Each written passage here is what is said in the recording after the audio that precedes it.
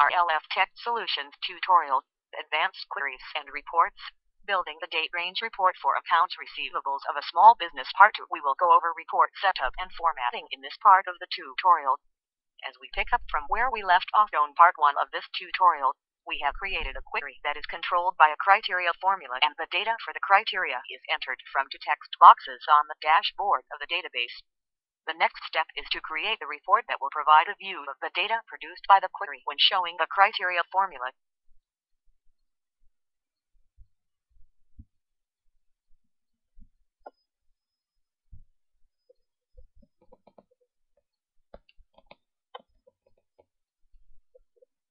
The report selection is controlled by placing the criteria in the calculated field that is tied to the dashboard text fields. In the formula you will see text 42. The text fields are the boxes where we enter the date ranges and are placed into the criteria field as shown on the criteria line under the calculated field. We will create a report on the query that is controlled by the variable fields in the criteria formula. When the report is finished and generated, it will show the query results with the criteria filter as created in the formula. We will create a report and add text boxes that can later be tied to the relevant fields of the query.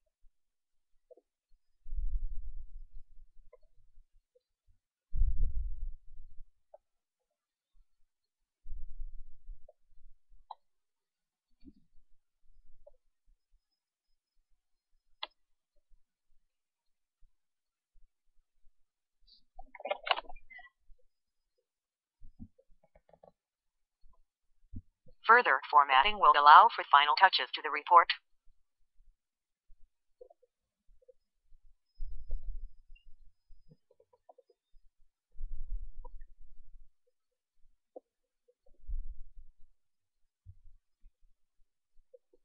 Notice that due to screen size, some of the reports generate out of our screen view for the video.